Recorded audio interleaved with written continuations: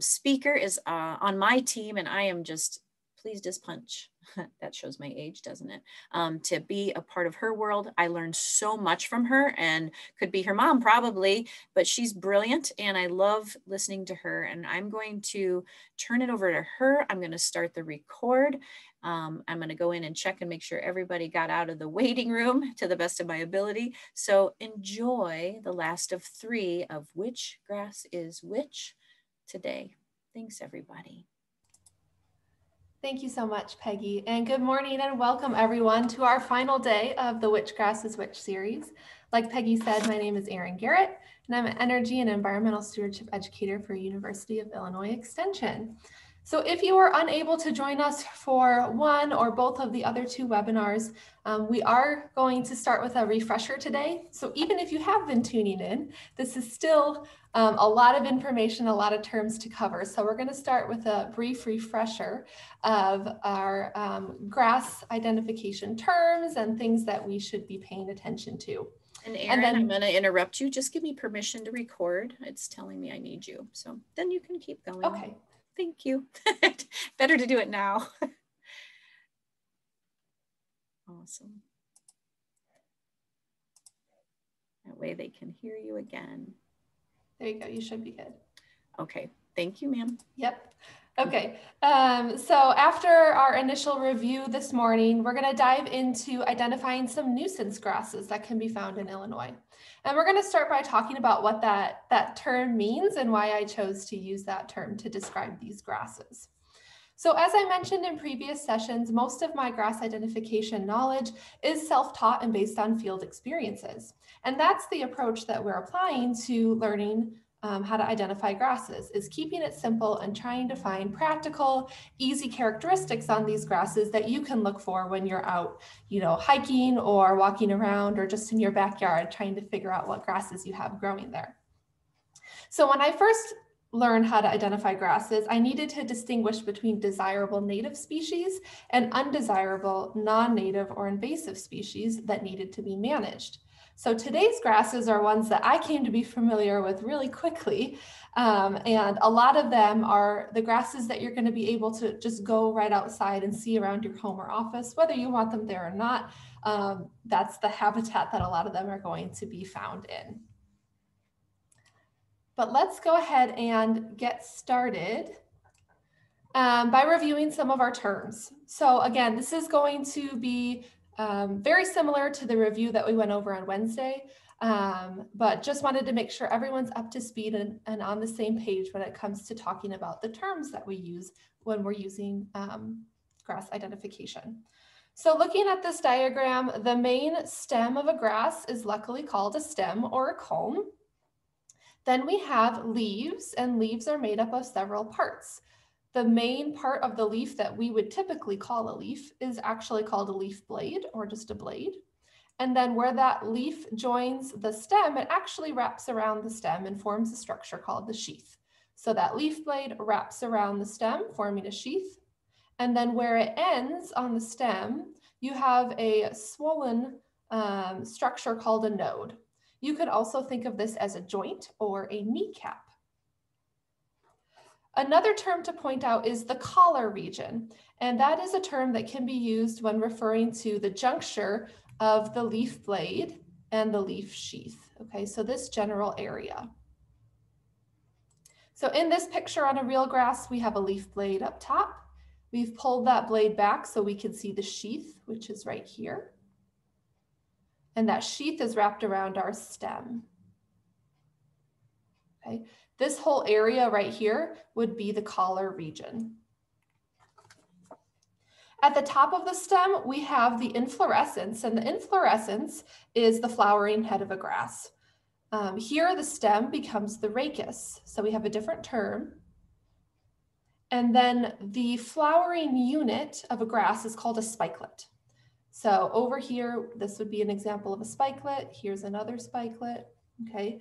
And this contains a whole bunch of different parts and pieces that we're not going to dive into in much detail, but it contains all of the flowering parts of the grass, and this is where the seeds are going to develop as well. If spikelets are held on a stalk, that stalk is called a pedicel. but often I'll just refer to it as a stalk to keep things simple. And we're going to look at different types of inflorescences soon. Okay, but before we go to the next slide, let's look back at this picture of the collar region. And there's a structure here that we're going to focus on called a ligule, and it's this structure right here. So what do ligules look like? Okay, ligules come in many different shapes and sizes, and it is just a structure that occurs in that juncture where the leaf blade becomes the leaf sheath. Okay, ligules typically are hairy or membranous. Okay, on the left, we have two different types of hairy ligules. So we can see it in the drawing here. We can have a short hairy ligule, like you would see on this grass here. We can have very long hairs that are in the ligule, like we could see on this picture here. With those membranous ligules, the membrane is kind of like a piece of skin, okay? And they're typically white, but as the season progresses or the grass ages, they typically turn yellow or brown, and they can even start to break off and fall away as well. But here we can see two white membranes. We have a short membranous ligule on this top grass, and we have a rather tall membranous ligule on this bottom grass, okay? So typically we're not gonna, get out a ruler and measure how tall this ligule is, but we're just gonna use, some general terms: tall, short, very tall. Basically, if it's short, you'll be able to see it with your naked eye. If it's tall, it'll be a lot more obvious when you pull that leaf blade back. And if it's very tall, again, very obvious when you pull it back. And as you start to look at different leaves and different ligules, hopefully you'll start to come up with your own scale in comparing them to one another. But typically we just use, short and tall. Not all grasses have ligules, so it is possible that you could pull that leaf blade back and you would just see a smooth surface. So we have that in the top picture here. We just have this raised U-shaped surface that's smooth. There's no hairs and there's no membrane. So understanding if a ligule is present or what type of ligule is there is really helpful in distinguishing between different species of grasses. Okay, two other characteristics that are much less common but very helpful if you find them are auricles and horns. So auricles are extra leaf material at the base of the leaf blade that look like arms, and they hug or wrap around the stem. So in the drawing, our leaf blade ends here, and we've got these extensions or these arms. And in the photo, hopefully you can see one here, and down at the bottom, you can see where they wrap around the stem. As you pulled this leaf blade back, you'd see those arms open up as they were pulled back from around the stem. We're going to look at one grass today that does have auricles. And then the other characteristic is something called horns, and these are stiff U-shaped plant material in the collar region that arises from the sheath. So in this case, our sheath comes up, forms this stiff U-shaped structure, okay? We talked about this grass on Wednesday. This is Indian grass. It's the only grass in Illinois that I have personally seen that has the U-shaped horns. So that's not to say that there aren't other ones that have it. Just in my experience, I've only come across one grass that has horns. Okay, let's move on to looking at our inflorescence types. And again, the inflorescence is that flowering head of the grass. So being able to tell which type of inflorescence you have can help you narrow down the type of grass you're looking at. And there's a few simple questions we can ask ourselves to determine what type of inflorescence we're looking at. So the main question, or the first question, excuse me, we're going to ask ourselves is, does the main axis or the rachis of that inflorescence branch? And if it is branched, we call it a panicle, okay? This is the most common type of inflorescence that you'll see in a grass. Typically, it's what you think of when you think of the flowering head of a grass. So in this case, that main rachis branches, okay? And then the spikelets, remember those are our flowering units. They could either be on a stalk or a pedicel, or they could be directly attached to the branch, okay? So on the leftmost drawing, this is kind of the typical depiction of a panicle, but in the right, we can see, here we have clusters of branches that have spikelets directly attached on the end. Okay, so that is a panicle. Our other two do not have a branched axis or rachis, okay? So then our next question to distinguish them is if the spikelets are stalked or stalkless. If they're on a stalk, we call it a raceme. And racemes get tricky. So how I've found it makes sense to me is that I either have a single spikelet on a stalk or I have a collection of spikelets that is on a stalk. Okay, these typically occur in long finger-like projections, like in this one we can see here. Once you start to see a bunch of examples of grasses that are categorized as racemes, like we've hopefully seen throughout this week, hopefully you'll start to see that theme of what that cluster of spikelets looks like. But basically, you know, we have that single unbranched axis or rachis, and then we've got stalked spikelets. Here we don't have any branching, we have a stalk with a collection of spikelets. We have stalks with collections of spikelets. It may at times be difficult to tell the difference between this as a branch versus this as a stalked collection of spikelets, but we'll try to point it out on each of our grasses today. And then if our spikelets are not stalked but directly attached to our rachis, then we call it a spike. So what does that look like? On the left, we have two different types of panicles in these two photos here. In the middle, we have those racemes. So on the top, a more traditional picture of a raceme with a spikelet on a stalk. And in the bottom, we have one of those long finger-like collections of spikelets that is collectively held on a short stalk. And then in the right, we have two examples of spikes. So we can see that there is no stalk or pedicel here, but that those spikelets are directly attached to the rachis.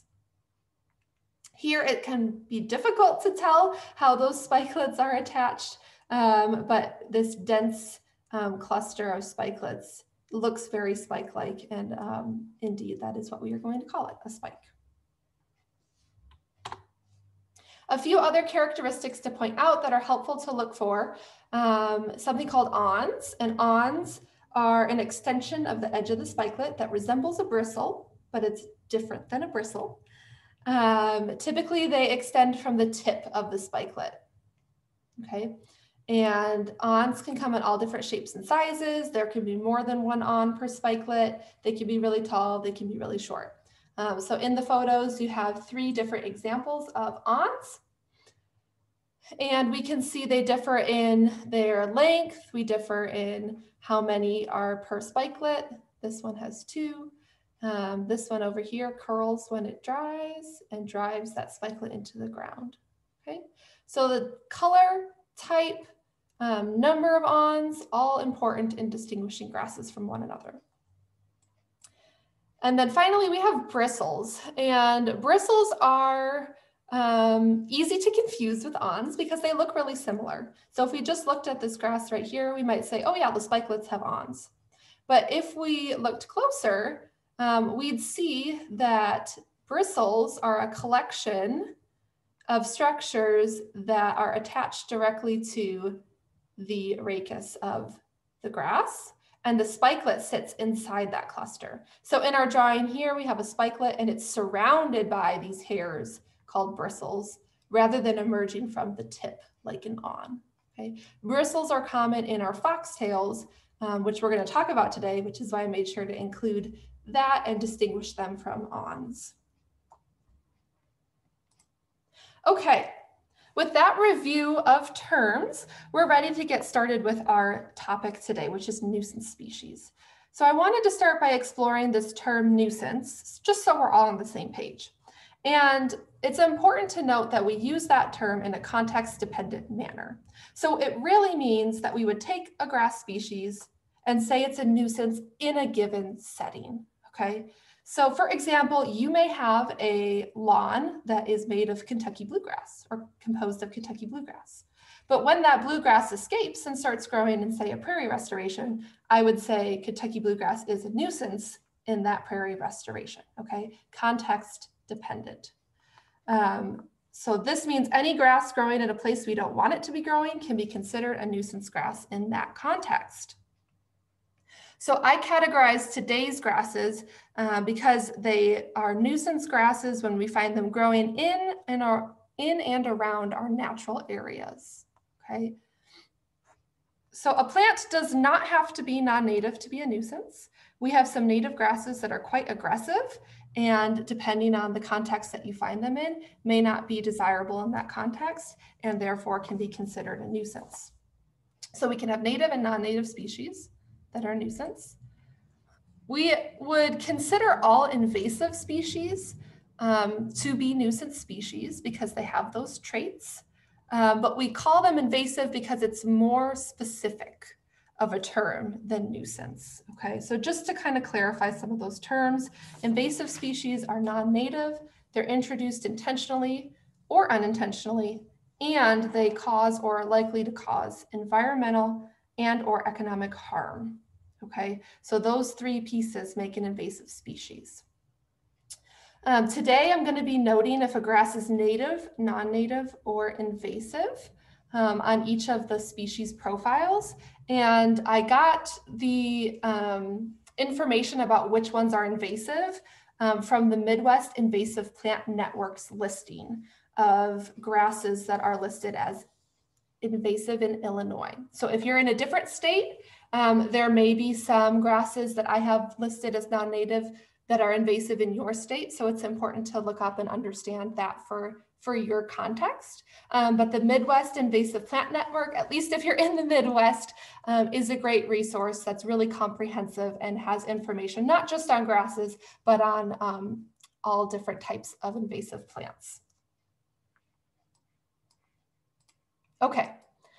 So again, our nuisance grasses that we have that we're going to cover today, I think we've got about 22 different grasses. This is typically the one that we find the most diversity of grasses that we can talk about. And these are the ones that a lot of people want to know how to identify because they're the ones that we see the most often. Okay, so I decided to include quite a few more in this category just because they're grasses that we encounter all the time and might not know how to tell which is which. So let's get moving on our grasses for today. The first three grasses we're going to cover are foxtails in the Setaria genus. There are 6 species of foxtails in this genus in Illinois, and we're going to cover 3 of them that are the most common. So these are the ones that you're most likely to find. So the first one is giant foxtail, Setaria faberi, and this non-native grass can grow about 2 to 4 feet tall and is found in disturbed low-quality areas like roadsides, yards, weedy meadows, and degraded natural areas. It has small, short hairs that are oppressed or held close to the leaf blades. So unfortunately, you're not able to see the hairs on the leaves in these photos, but if you were to have the grass in your hand and feel the leaf blade, you would feel really short hairs that are being held really close to the leaf blades. The ligule in this grass we can see in the middle picture, and it is made up of stiff hairs. Okay. Probably the most characteristic part of this grass is the shape of its inflorescence, which is a downward curving spike. Okay. And in general, this foxtail is always going to have a downward curving spike. Some of the others can curve. But this one is more robust. So remember, it grows up to 4 feet tall. Typically, I see it growing at least 4 feet tall. I have seen it growing over my head in some locations. So that's not to say it can't get taller. And another thing to note is that the bristles on the spikelets, so remember we talked about how foxtails have bristles, not awns. There are 1 to 3 bristles surrounding each spikelet. Now you might say, that's a really specific characteristic that I'm looking at there, but counting the number of bristles surrounding a spikelet is going to help us distinguish the foxtails from one another. So all you have to do is go up to that inflorescence, pluck off a few seeds, and see how many bristles are held underneath that spikelet, okay? So this is giant foxtail. Next is yellow foxtail, okay? Setaria pumila or glauca, okay? Its name has changed once or twice, so you'll see either of these species names associated with yellow foxtail. This non-native foxtail can be found in fields, pastures, and disturbed areas, and it grows between 1 to 3 feet tall. So it is a little bit shorter in general to our giant foxtail, but you can see that their height ranges do overlap. It can be distinguished because it has a hairy ligule and some sparse long hairs in the collar region. And unfortunately, you can't see them in this picture, but I did go outside and pluck a few yellow foxtails yesterday just to check, and yes, they do. They have that hairy ligule and then some long sparse hairs at the base of the leaf blade. In this example, the spikelets are surrounded by 5 to 15 bristles, okay? So no, you don't have to count all the way up to 15. Basically what I do to tell those two foxtails apart, again, I'll use my fingernail and I'll pluck a few of those spikelets off with the bristles underneath. I'll take one and then count how many bristles. And if I get past 5, then I'm looking at yellow foxtail, not giant foxtail, okay? A lot of people ask about color with these because it is called yellow foxtail. And in general, when the inflorescence is young, the bristles will be yellow. And in giant foxtail, they're usually green, but then they turn a yellow color as they age. So not necessarily the best characteristic to distinguish those two, because again, the colors will overlap depending on when in the season you see that grass.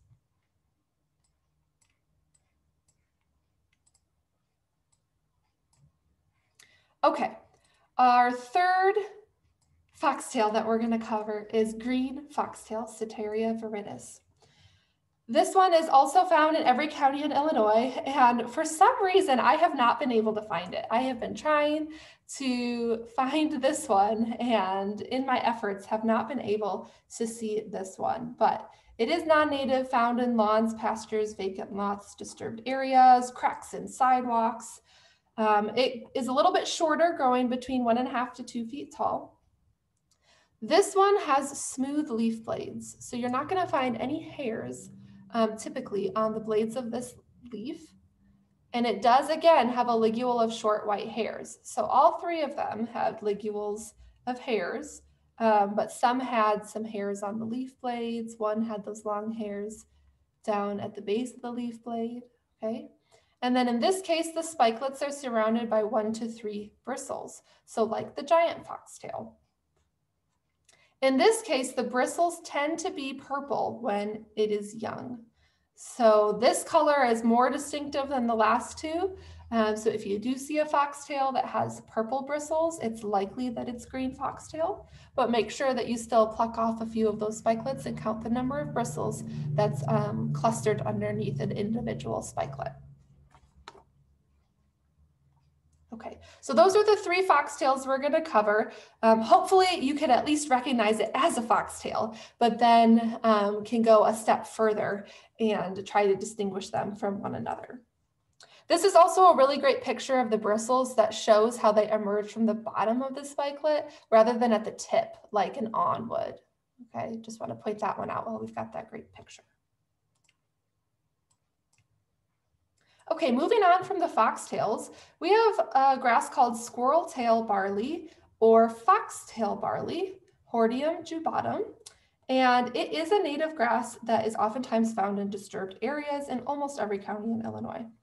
Personally, I prefer the name squirrel tail barley so as not to confuse it with the foxtails. I think the name foxtail barley is a little confusing, but it's up to you, personal preference on that one.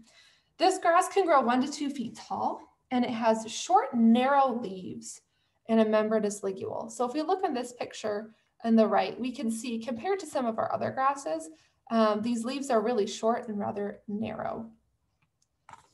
It does have a spike inflorescence that nods, and you can clearly see that in the picture on the left, where we have that whole monoculture of that grass growing. You can see that that inflorescence isn't held straight up, it nods or curves to the side. And then the spikelets have really long awns that can range from 1 up to 3 inches. Typically, I see them on the longer end, closer to 3 inches.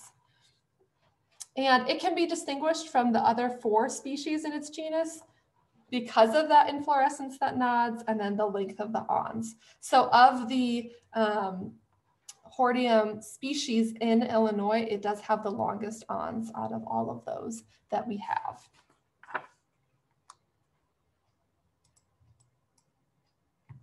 All right, quackgrass, or Elymus repens, is a non-native grass that can be found in pastures, abandoned fields, and roadsides. It grows about 1 to 2 feet tall, and it has a short membranous ligule, and it has auricles. So remember those arm-like structures. This picture on the left should look familiar because we've seen it when we describe auricles, and this is that one grass that we're talking about today that does have that structure present. So if you see that, that is a great clue that should hopefully lead you in the direction of quackgrass. So the inflorescence of this grass can be considered either a spike or a raceme. I've seen both definitions, and I'm starting to now describe things that look like one but are technically another as a spike-like raceme. So it looks like a spike. Technically, it's a raceme. I personally don't see the pedicels or the stalks that attach them with the naked eye, but apparently they are there. So again, up to you on how you personally categorize it to help you remember it. A spike-like raceme makes sense to me, so we're going to go with that for today. The spikelets appear to zigzag along the rachis. So we saw another grass that did this too, but you can see how that rachis appears to zigzag. In this case, the spikelets are held relatively erect, straight up. They're not held out to the side. That can also help you distinguish this species.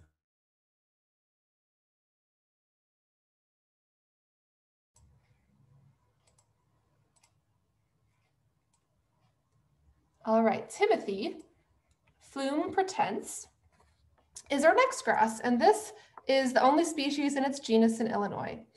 So Timothy is a non-native. It can be found in every county in our state, in fields, pastures, and along roadsides. Commonly has been planted as a pasture forage grass, but if it gets out into some of our natural areas, it's not desirable in those areas.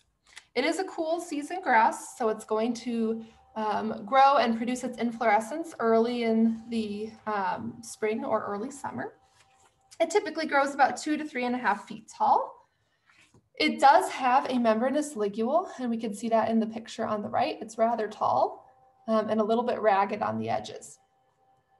Its inflorescence is a spike, and the spikelets have very short awns that make the spikelets have the appearance of having a U-shaped edge. And unfortunately in this picture, it's a little challenging to see, but on this top spikelet here, hopefully you can see these very small awns that come out from both sides of the spikelet and make it appear U-shaped on the tip.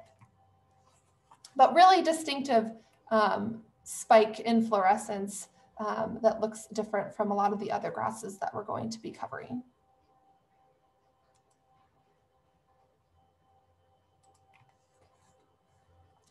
All right, reed canary grass, Phalaris arundinacea, is considered an invasive plant by the Midwest Invasive Plant List in Illinois. And this plant is really interesting because there are debates on where it's native to. So it has been determined and that it's native to Europe, parts of Asia, and then also possibly the northwestern United States. But it is in Illinois considered an invasive plant. So this one's a little bit interesting, but because of its aggressive nature, it has been categorized as invasive in our state. It typically grows in swamps, marshes, and moist meadows or wetter parts of prairie restorations. That's where I've seen it a lot. And it can grow between 3 to 5 feet tall. The leaf bases of this grass are quite wide, where they wrap around the stem to form the sheath. So some grasses will taper toward the base of the leaf before it becomes the sheath, and this grass does not. It stays very wide at the base, and I'm trying to see if we can see maybe in this leaf right here, you can see how it's still really wide at the base where it's going to wrap and form the sheath. These leaves may have an M-shaped crimp on them. So again, hard to see in this photo, but right here, if you ran your finger along this blade, you'd feel an M-shaped crimp. They also have a white membranous ligule. So because of that ligule and this M-shaped crimp, I get this grass confused with the next one that we're going to talk about. But the inflorescences look very different. So in reed canary grass, our inflorescence is a panicle, and it's a rather contracted panicle. So if we look in the picture here, if we look at this inflorescence, it looks really spike-like, but that's because it hasn't fully opened yet. So over here, this is the same grass. This panicle has opened all the way up, okay? After it flowers, it will contract again when it dries out and will look like a spike. So this one's a little bit confusing. You might not realize that it's a panicle depending on when you see it. Okay, so this is reed canary grass. Next up is smooth brome, Bromus inermis. And this non-native grass can be found in disturbed areas, prairies, savannas, and other areas as well. It typically grows between 2 and 3.5 feet tall. And this one has that distinctive M-shaped crimp in the leaves, okay? So we just said reed canary grass has that crimp as well. Smooth brome has it right here, okay? So how can we tell these apart? Mostly I look for habitat. So reed canary likes wetter areas, whereas smooth brome prefers drier areas. And this grass also has something called an open sheath. And we haven't talked about this in this webinar series. And unfortunately, the picture I chose doesn't illustrate it. But we talked about how a leaf blade, becomes the sheath where it wraps around the stem, okay? So you've got this material of the leaf that wraps around and hugs the stem. In some cases, it doesn't wrap fully around and overlap, but it leaves a V shape, okay? That means that it's an open sheath. So if you looked in the collar region of smooth brome before you pulled the leaf blade back, you'd see that the sheath doesn't fully overlap at the top, but it leaves an open V shape, okay? It has a short membranous ligule. This picture should look familiar. I've used this one a lot as an example. And then it has a panicle inflorescence. And the spikelets are smooth and rather elongated and typically green, and then they turn reddish later in the season. And later in the season as well, this panicle will curve to the side and all of the spikelets will hang off one side of the panicle. This is a cool season grass. So in the summer and fall, when the panicle curves to the side, the leaves also curl when they dry and rustle in the wind. So they'll curl and form these tight spirals that are held down next to the stem. And that's one characteristic I look for, later in the summer. If I see a dried up grass with those tightly curled leaves, it gives me a clue that I'm looking at smooth brome. All right, so smooth brome was one of our brome species we're going to talk about today. Cheatgrass is another one, Bromus tectorum. And to recap, there are 20 different species of bromes in our state. We covered just one other one throughout the course of this webinar series. So cheatgrass, you may also hear it referred to as downy brome. And it can be found in barren savannas, fields, landfills, and roadsides. It has a really fibrous root system and develops and spreads very quickly. Typically, it only grows between 8 and 16 inches tall, so it's relatively short compared to a lot of our other grasses. Its leaf blades and sheaths are very hairy.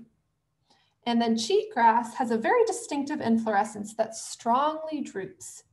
And the spikelets have long awns that spread far apart, forming a V shape. So this characteristic inflorescence we can see in this picture on the right. And a lot of the times you see it when it's dried up because this is a cool season grass. So it's going to develop early in the season. So later in the summer, this is what you would find So we have that drooping panicle, the branches are drooping, and then those spikelets are held open very wide with those long awns. This grass isn't annual, and it has really taken over in more of our states out west and has actually contributed to an increase in our wildfires because it produces so much thatch every year. So it's actually altering and changing the fire regimes further out west. So this is definitely one. It's not listed as invasive in Illinois, but I would definitely watch it for sure because it has had such an effect further out west.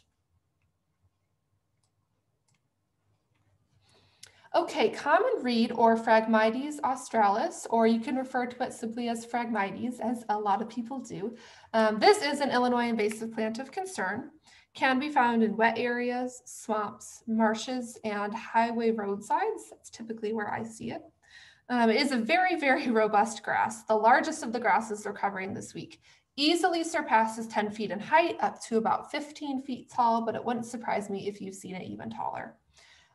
This grass can have a crimp, an M-shaped crimp in the leaf, but can be easily distinguished from smooth brome and reed canary by the sheer size of the leaves, which are much broader, like at least twice as broad as the leaves of the other two grasses. So hopefully you can see just how big these leaves are in this photo on the left here. It does have a ligule that is a fringe of hairs. And then a large panicle inflorescence will develop in the late summer. And at first it's purplish in color before it dries and turns more brown in color. This one's really hard to eradicate because any fragment of the plant can reroot and continue growing. So if you did any sort of mechanical removal of this plant and broke it up in the process and didn't get all of those pieces out, you can just be contributing to the continued spread of it. So unfortunately, this is one that is very widespread and very difficult to get rid of.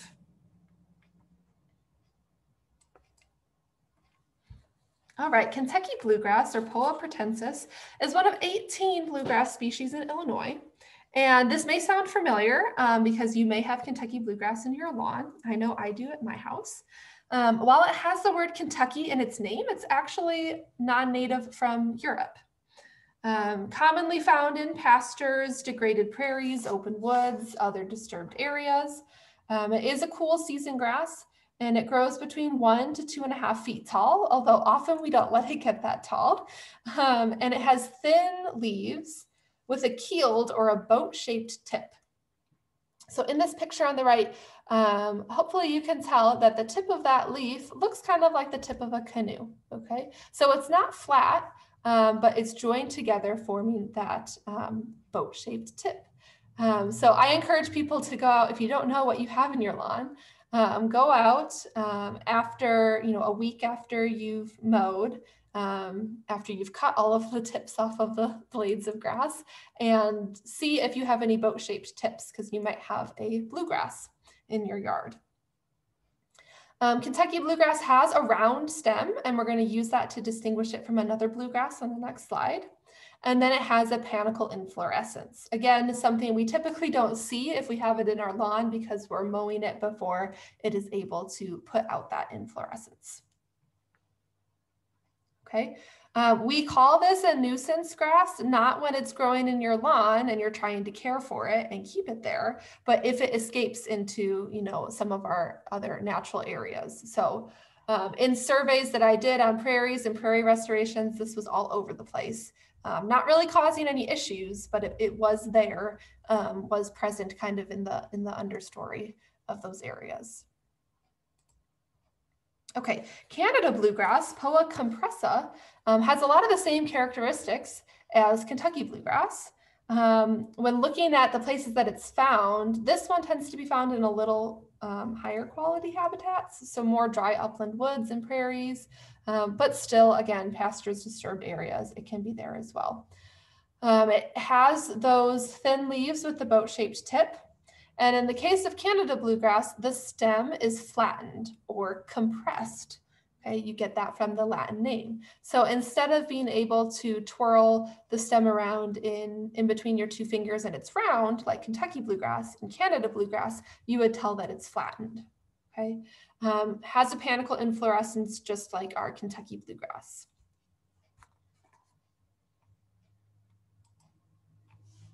Okay, red top, Agrostis gigantea, can sometimes be confused with the bluegrasses. And there are 7 species in this genus in Illinois, and they're known as bent grasses. Okay, red top is non-native, found in degraded prairies, moist meadows.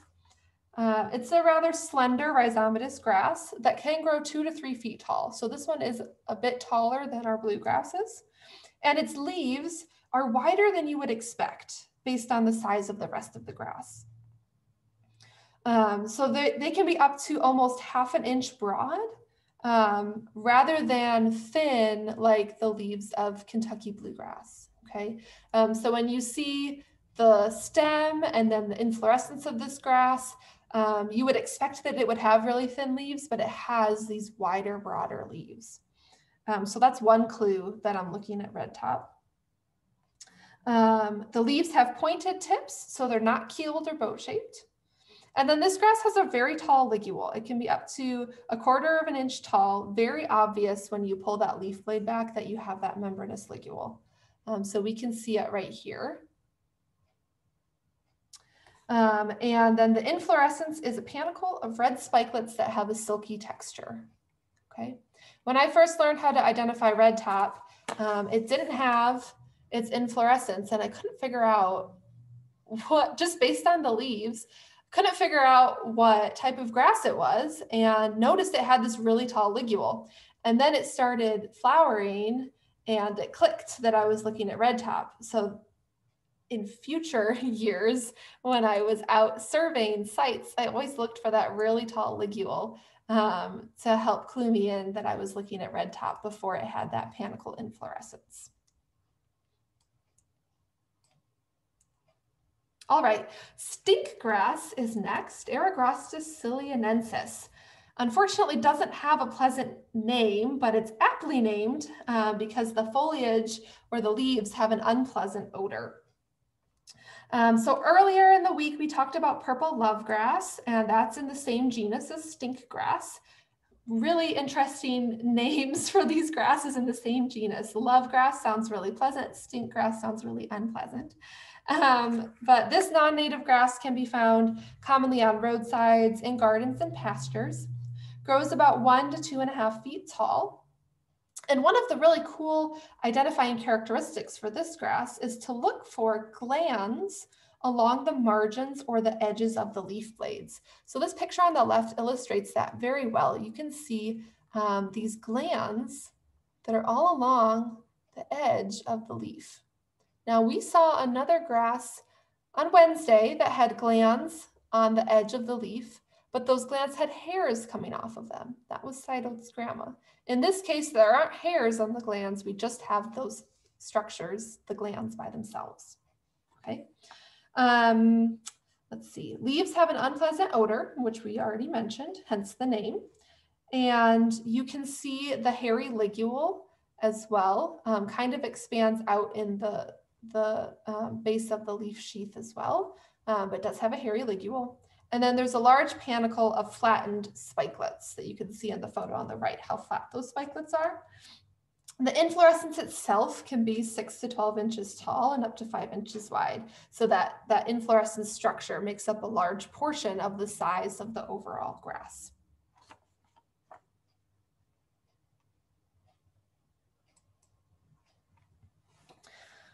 All right, tall fescue is up next.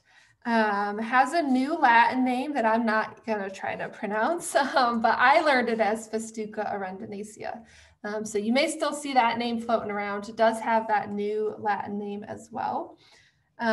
Is a non-native, can be found in fields, roadsides, and forest openings, and has been widely planted for livestock forage and as a lawn grass. So this is another, you may see fescue in your grass seed mix. Again, if you're intentionally planting it in your lawn or in your pasture, it's not a nuisance there, but if it gets out and escapes into other areas, then it would be considered a nuisance in those areas. okay? It is a cool season grass that can grow about 6 feet tall, and its leaves remain green in the winter and in the spring. So that is a good characteristic. If you are out and you see a bright green grass in the wintertime, that's your first clue that you might be looking at tall fescue. The leaves are really stiff and they're sharply angled at the collar. And you can see that in the photo on the right, the way that those leaf blades are held out at this angle is a little bit distinctive. They're not floppy in any way. They're not held straight up, but held out at that angle. The leaves are mostly found at the base of the grass, so not too many are going to occur along the stem. And they do have a short membranous ligule. The inflorescence is a panicle, but the dried seed head resembles a spike. So I wasn't able to catch it when you could tell that it was a panicle. I caught the dried seed head here, which really looks spike-like. And I always miss it when it is flowering. I've only ever seen the dried inflorescence of tall fescue. This is one grass that I never was able to find any distinctive characteristics for. I always avoided identifying something positively as tall fescue. But now I think if you look for that dark green color that persists in winter and spring, the sharply angled leaves, that has been enough for me to start to confidently say, yes, that one is tall fescue. Whereas before I'd always kind of wavered and said, I think it's that, but I'm not going to say for sure. Okay, orchard grass is a non-native grass found in old fields, pastures, and disturbed areas in every county of Illinois. It's the only species in its genus in our state, and it has been commonly planted for forage. It grows 3 to 6 feet tall and is a cool season grass. Its membranous ligule can be between a quarter and a half of an inch tall. So this is another grass that has a really tall membranous ligule. The blades of the leaves and the sheaths are keeled. So remember, that means it looks like you folded them in half like a piece of paper, and then they have that crease running down the back of them. The spikelets are arranged in a panicle, and they're grouped in these rounded looking clusters. The branches of the panicle tend to just emerge off of opposite sides rather than emerging around the entire radius of the stem, like you see in a more open panicle. So in this case, if you laid the inflorescence down on a piece of paper, it would probably sit flat because those branches are just coming off from the left and the right side, not emerging from the left and the right and the front and the back, if that makes sense.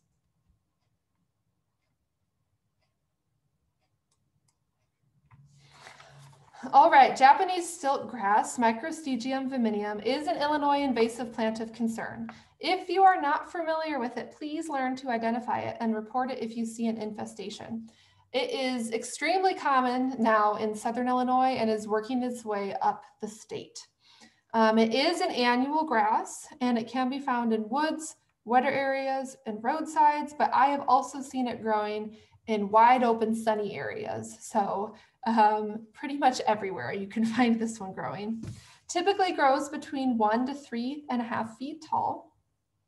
And it has short curved leaves with a prominent silvery colored off-center midvein. That was a lot of descriptors, so let's go through those. We have short curved leaves, and we've got a silvery colored midvein that's a little bit off-center. It looks pretty close to centered on this one here. But if you look at some others, you can see that it is off-center, really silvery or gray in color. The stem can be slightly hairy. And then I have always heard this inflorescence described as a spike. And until yesterday, I was out and I took this picture in the middle. And I looked at it and I realized that's not a spike, that's a raceme. Okay, so I had only ever seen it where it was just starting to flower and it only had one spike-like structure that had emerged. But when it's in full flowering, you can see here we have our rachis, we have a little stalk, a stalk, and a stalk, and then we've got those finger-like clusters of spikelets. So technically this grass does have a raceme. So again, to try to meet somewhere in the middle, we're going to call it a spike-like raceme, because depending on what time of the year you find it, it might just look like you have one of these clusters that has emerged from the grass.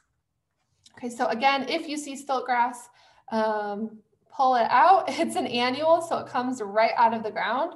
And if it's in a county that it hasn't been found in, you can look that up on a website called EdMaps. Peggy, if you remind me at the end, you can put that in the chat box. You can report those sightings so that we make sure we can prevent this one from spreading everywhere. All right, Johnson grass is next, sorghum helepensi, and it's an Illinois invasive plant of concern, and it's also listed as a noxious weed in Illinois.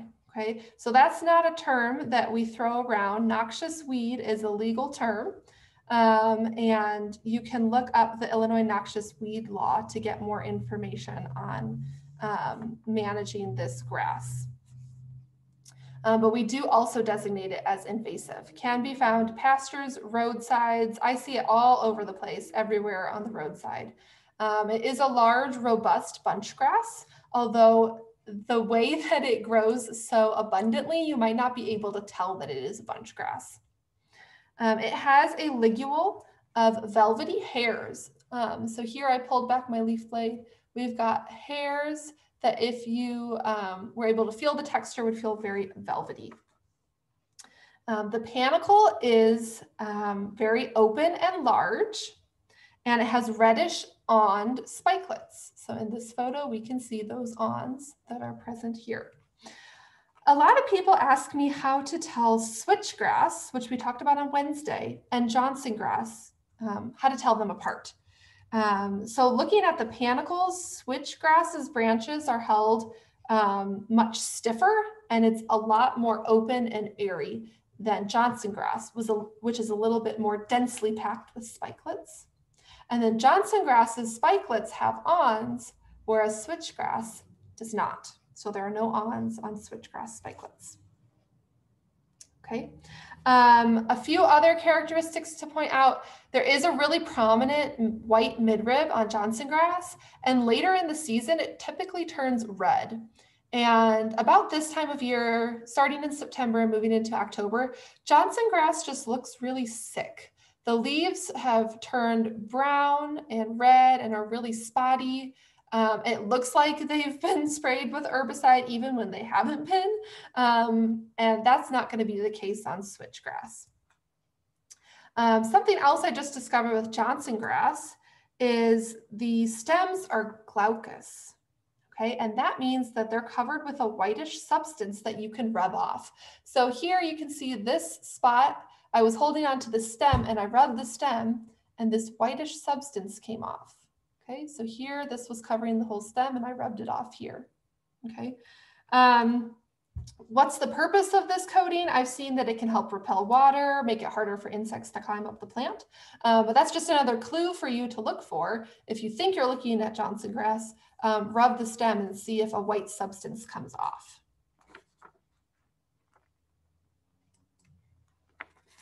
All right, we couldn't have a grass ID program called Which Grass is Which without talking about witchgrass. So witchgrass is another grass in the panicum genus, Panicum capillary, and we've identified a few of these already.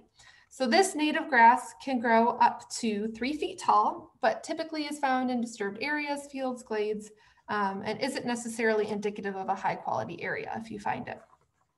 It's a summer annual and its leaves vary in their hairiness. And the leaf sheaths have long spreading hairs. So our leaf blades can be hairy, but they don't have to be, but the sheaths are going to be, okay? In this picture, the leaf sheaths are overlapping. So this isn't the stem here, this is a sheath, and you can see how hairy it is. There are short hairy ligules that you can see really clearly in this photo here. And then we have a large open airy panicle that has a hairy rachis, okay? But this fountain shape panicle that's emerging out of these leaf blades is really typical for witchgrass.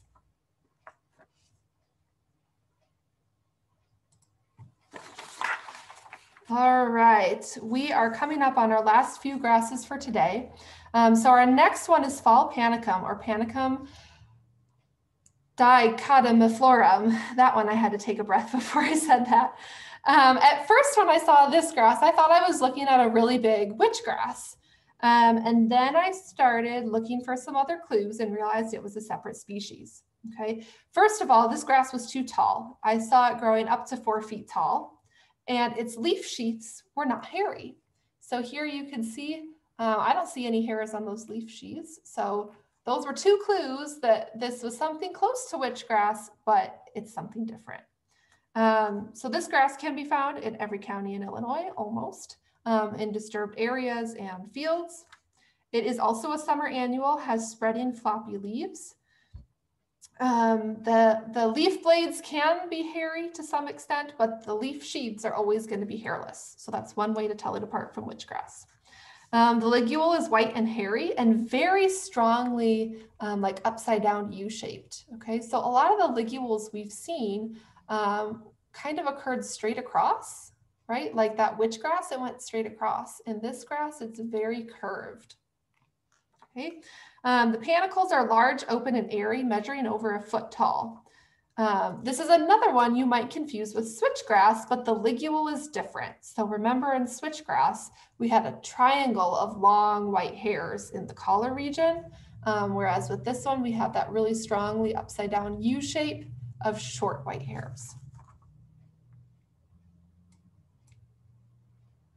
Okay, up next, we have 2 of the 5 species of crabgrass in Illinois.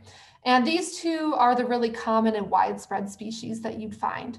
So first up is common or hairy crabgrass, Digitaria sanguinalis. And I like to use the common name hairy crabgrass because the other one we're going to talk about is smooth. And if I was comparing hairy and smooth, that gives me some clues. But if I was comparing common and smooth, I might not be able to remember what characteristics go with which one. Okay. So this non-native can be found in poor quality prairies, meadows, wetlands, disturbed areas, lawns in every county in our state. It can grow 1 to 3 feet tall, and the leaf sheaths almost cover the entire stem, and they're covered in long white hairs that we can see in this photo here. Okay, the base of the leaf blades can also have some hairs. And then the inflorescence is a raceme with spikelets that are paired along a flattened stalk. So here we have a flattened stalk. We've got pairs of spikelets along that, and they're held in a raceme. Typically, I don't put measurements of spikelets in here, but I did because we're comparing 2 similar species. So the spikelets are about 3 millimeters long. So these spikelets are going to be larger than in our other crabgrass. Okay, so this was hairy crabgrass. Now we have smooth. Digitaria ishamum. That's going to be my best guess for how to pronounce that one. This crabgrass is a little bit shorter, growing up to 1.5 feet tall, can be found in similar low quality areas. And in this species, the leaf sheaths are hairless. So you may still have some hairs at the base of the leaf blade, but the sheath itself is going to be hairless. It's going to have the same raceme inflorescence with pairs of spikelets along the flattened stalk. And in this case, the spikelets are a little bit smaller, 2 millimeters in size. So if you wanted to get that close, you can to tell the difference between them. But honestly, I mostly just look for the hairy leaf sheaths. And if they're present, then it's hairy crabgrass. All right, so roll it in right at 11 o'clock. We're going to do our review. We made it through the whole week of which grass is which. So again, starting with the inflorescence. If you have it present, it's like having a flower on a flowering plant and starting there. That's where we want to start. What type of inflorescence do we have? Are there awns present on our spikelets? What type? What size? What color? Is there 1 per spikelet? Is there 2 or 3? If we don't have an inflorescence, or if we do and we want to just confirm, we can move on to some leaf characteristics. So always, always, always look for a ligule, pull that leaf blade back. That's the first thing I do when I'm trying to identify a grass. Are there hairs on the grass? Are there hairs on the leaves, on the sheaths, on the stem? where the hairs are at, what type of hairs, and then if there's any distinctive colors. We've talked about a couple grasses that are really blue or gray in color, and there aren't too many of them that have different colors, so noting those can be really helpful as well. All right, so we have reached the end of our week, and I just want to say thank you to everyone who has joined us. We've had such an amazing response to this webinar series. So like Peggy said at the beginning, please take a moment to scan that QR code or go to this link that will get posted in the chat box, go.illinois.edu /grass ID eval, and we will be following up with an email that has this information as well. If it's easier for you to just wait until that email comes to your inbox, we'll be sending that out later today. So Peggy, I'm going to go ahead and turn it over to you if we have any questions. We do. Can you hear me? Yes, I can. Making sure first. Yeah. Lots of excellent job, best course, great help, all that stuff. I'd love to tell you all. You'll have to look at it later. There's lots of good stuff. So what I did is I copied them over to keep track, and back a little near the beginning, which ones, and you don't have to do all of them at this point. It's just hard, folks, with the chat, you know, and we don't want to be interruptive, but could you advise which plants, and some of them you did mention, are annual versus perennial, like just a little review of a few of them maybe? Yeah. I know. A lot of the times, and I can't say this for sure, but a lot of the times if it was an annual, I said an annual, and then if not, then it's likely that it's a perennial. But again, don't hold me to that because I didn't necessarily follow that too closely. But so in the recording, we'll pick up on all the annual ones probably, because I heard annual a lot. So yeah, and then again, any of the like the Illinois Wildflowers webpage has all of that information as well. So if there's a specific one you're wondering on, you could just look it up there. Excellent. Jane was asking if there were any desirable native foxtails. I like them. And depends on your definition. Yeah. So for me, not really, but yeah, those are the three most common ones, and I have not heard people say that they are necessarily desirable. But again, depending on your context, it could be. Right, like behind my fence where they at least fill in and aren't something really bad.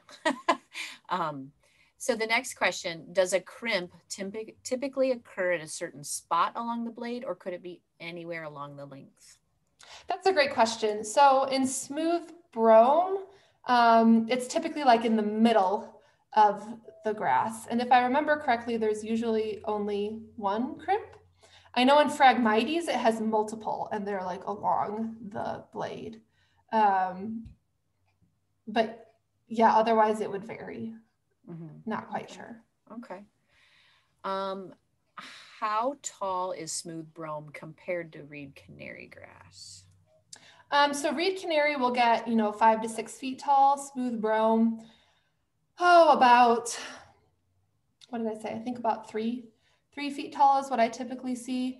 And another way to tell, it's challenging, and I struggled a lot when I was first identifying those two because I was surveying prairie restoration sites and they occurred in the same area. Typically, and again, unless you had them side by side, it's hard to tell, but reed canary, the leaves and the foliage is a darker green and smooth brome is a lot brighter. So again, I know distinguishing the type of green is getting really tricky and it might be different for you. But that's one thing that I found useful as well. And then reed canary tends to get some like reddish spots on it, kind of like Johnson grass, not as bad later in the season, whereas smooth brome typically doesn't. So just looking at the foliage, you might be able to get some comparisons there as well. Nice. Question was, do you know if there's a function for the M-shaped crimps in the leaves? Because I think, because you said M shape, for identifying, is there a function to that? I do not know that there is a function for that structure. Now I need to go see what I can find. The audience always gets us thinking more. I love it. I know, yeah. There was a question of did we have a native Phragmites, and someone felt there might be, and then how to tell the difference if they're native to. Yes, that's challenging. So there is a native Phragmites, and at this point, kind of the standing, at least that I've heard, is that we kind of assume that most of what we have is the invasive or the non-native version. And in that case, the native and the non-native versions of Phragmites actually hybridized too. So it's really challenging to tell them apart. There was a really great study that I read that was and it was years ago, distinguishing between them. But it's kind of gotten to the point where whether this is the right thing to do, but we just kind of assume that what we have is the non-native, at least in our area in Illinois. It might be different in some other states, but again, I can't speak specifically to that because it's been a while since I've referenced that paper. Right, that makes sense. When not flowering, how can we tell red top from reed canary grass, which also has the wide leaf base? And so they are different sized plants. So reed canary is more robust because it does get up to 5 feet tall. Red top is going to be only about 3 feet tall, and it's more slender. So the leaves of reed canary grass are going to be, 2 to 3 times as broad as red top is. Okay. Red top has a broad leaf for the size of the grass that it is. So again, a lot of the times I could easily confuse it when it has the panicle, especially when the panicle is dried. I can confuse it with the bluegrasses, but it has a wider leaf than a bluegrass does, but we're still on the scale of a shorter grass like a bluegrass versus reed canary, which is much larger. And someone reminded me, and I had it in my notes, where do we report the stilt grass? We were supposed to ask. Oh, yes. So I will type, there is a website called Ed Maps. If you just type that in, it should take you there. And you can enter information on any invasive species that you see. So even some of the ones in my presentation today that I called non-native, depending on where you are in the country and, even where you are in the state, you might have a grass that isn't technically considered an invasive, but it acts like an invasive in your area. So you're going to manage it. Right. So there's a lot of these species are all being monitored, and you can enter that information on in Ed Maps. And then they'll verify if you have pictures. That's always great to put in there just to keep track of where these species are moving. Okay. A question that, and I know you and I are not in the livestock portion of extension, but Charles had asked if you knew if any of the grasses were considered nutritious in a pasture for animals, because we see them, so commonly out there. Probably. Right. And yes, like you said, I wouldn't be able to speak to that. I know a lot of these are planted as pasture or forage species, and which can because of that have then, in a lot of areas like where prairie restoration is occurring, we're taking those old fields and then those species are remaining there. So that's why we consider them a nuisance in that context. But yeah, the specific, I wouldn't be able to get into the specifics.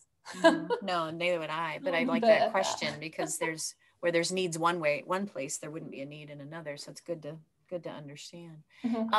This is a 2-part. And I think, does a short membranous ligule actually stand proud from base of leaf blade or top of sheath? The second portion, wondering how closely non-ligule or short membranous ligule resemble each other. Does a short membranous ligule actually stand proud from base of leaf blade or top of sheath? That's a great question on where exactly the ligule is derived from.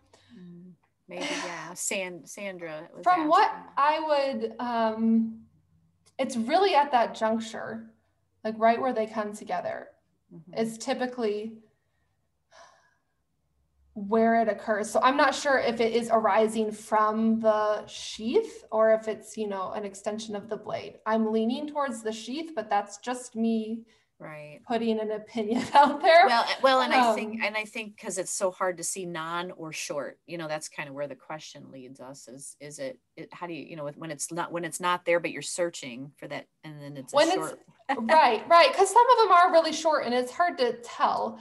And when I've seen the grasses that don't have a ligule, they have like a raised smooth surface. So like in barnyard grass that we talked about on Wednesday, I believe, it was a really smooth raised surface. So you could run your finger along that and not feel any, you know, small remnants of a membrane from that area. But yeah, it can be tricky, and especially if you're looking at really, really small grasses. It can be hard sometimes to distinguish that. I love that you guys think I can say all these words. Elamus canadensis is a native grass that might remind you of foxtail for aesthetic concerns. I'm not sure about that, Kathy. I can't. Must be a grass that might be. Yeah, it's another one we talked about. So Canada wild rye. It also has like that nodding seed head. This is why you're the grass expert. Yeah. Oh, good. Yay. Okay, cool. Looking through I had everything else copied, but there's a lot. I heard native Phragmites has a purple mark on the culm is pull leaf sheath back, if you pull the leaf sheath back. Oh, okay. I have not heard that, but that's something to look into. Yeah. And it might be something, if I may, that might be an age thing. Like, you know, everybody thinks poison ivy is red, and it's once in a while when it's younger, it has some red on it, but then they're looking for that when it's older and end up getting poison ivy because someone said it always has it, you know, so it might be something. Right. The colors can change for sure. But yeah, that's something to look into. I'm going to look into it more and see. Yeah, I want to know. Yeah, we love it when you guys share stuff. We can find out if it's true and then use that too to help people. There is a grass around my pond that sticks to my skin when I pull it. Is that reed canary? I wish I could say for sure, but without being able to see pictures of it, I would not be able to tell you for certain. So not that I want, you know, hundreds of people sending me grass pictures to identify, but if you do have a specimen and you're able to take good, crisp, clean pictures of the inflorescence, of the ligule, of the leaf blade, you know, some of those identifying characteristic spots that we've talked about, it's possible that I may be able to identify it. Nice. It's pretty to wrap up. Martha, I apologize. You can't hear my voice as well as you'd like to. I've had a lot of audio on my end. Thank goodness I'm not the speaker today. And Martha said she saw birds stripping seeds from the foxtail, and that can be a good thing for the bird, but it can be a bad thing for us because then they're going to, you know, those seeds are in their waste. Yeah. So as lovely as, you know, they'll find something else to eat too. So we want to be careful what we plant, you know, and feed them with something that's native versus non-native. One last question from Pat. I am yet confused about the term rachis. Would you please go over it once again? Oh, okay. The rachis is the stem of the inflorescence. So sometimes it can be challenging to distinguish where the stem becomes the rachis. But I'm trying to see if we could, maybe on this grass in this picture here, we have a stem and then I see spikelets up top. So the one in your picture right here. Yeah, in my picture on the screen. Okay, right up your shoulder. So where the spikelets are attached, that portion of the stem is called a rachis. Oh, I hope that helps, Pat. And everybody, thank you so much for joining us. I didn't get to hear Wednesday, so I'm going to have to go back myself. Remember that to please, please, please do the evaluation. Thank you for all your kind words about the presentation. I know Erin will feel great when she sees those. And you can QR code this for the eval. You can also go do the goillinois.edu one below it. and look forward. It could be a week, it could be 3 weeks. We don't know. Once the closed captioning is done, Erin will make sure she sends out the recording so you can listen to it as often as needed to refresh your memory on all this information. And I hope you all have an incredibly good weekend. Erin, thank you for being such a great speaker and knowing way too much about grass for me. I have the advantage of knowing her personally, so I'm just going to have to ask lots of questions. So thanks a lot, everybody, and have a wonderful, wonderful weekend. Thank you, everyone. Thank you, Peggy. Mm-hmm.